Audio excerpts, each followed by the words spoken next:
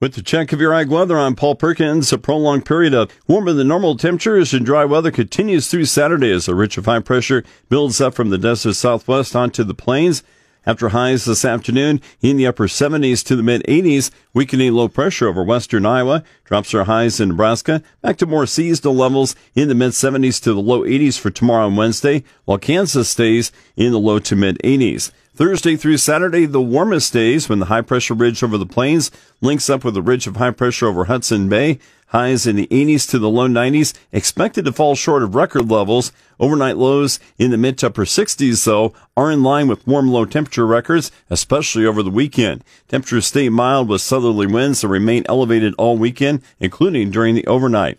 With low pressure approaching, a few showers are possible for Saturday night through Sunday. Widespread highs in the mid to upper 80s continue for Sunday before a slightly cooler and possibly unsettled trend early next week.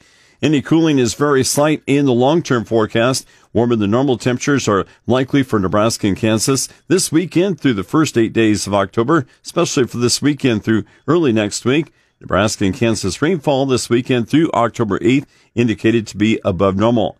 Key weather factors impacting the markets include heavy rain in the western Corn Belt, warm temperatures for the U.S., and the wet season in central Brazil starting on time. Western areas of the Midwest over the weekend saw thunderstorms that were heavy in a lot of areas, helping somewhat with the drought and limiting the fall of water levels on rivers. Rain currently affecting the upper Great Lakes slowly moves to the southeast, reaching the Ohio Valley around midweek. With how dry soils have been, any delays in the Midwest harvest are likely to be short. The nation's midsection receives little, if any, precipitation during the mid to late week, while temperatures reach 90 or higher throughout the southern half of the plains.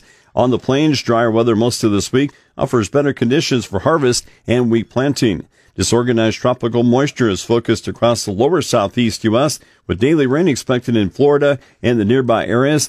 5-day rainfall should reach about 2 to 6 inches or more across Florida's peninsula. Central Brazil later this week expects areas of rain that should mean the wet season is starting on time. Brazil's planting conditions are very good outside of Rio Grande do Sul, which has had some flooding.